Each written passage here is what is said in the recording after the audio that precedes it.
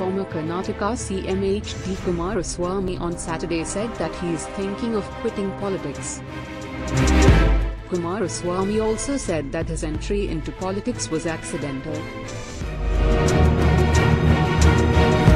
and added that he became the Chief Minister of Karnataka accidentally.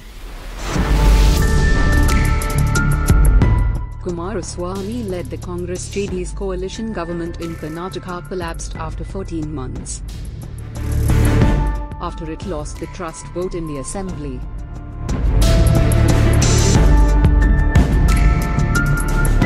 The trust vote was prompted after 16 coalition MLAs rebelled against the Kumaraswamy government. "I'm thinking of going away from politics.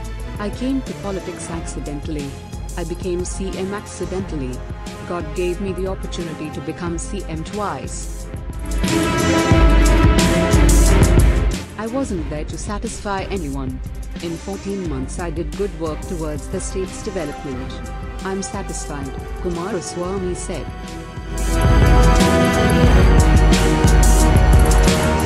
He also said that politics is not for good people.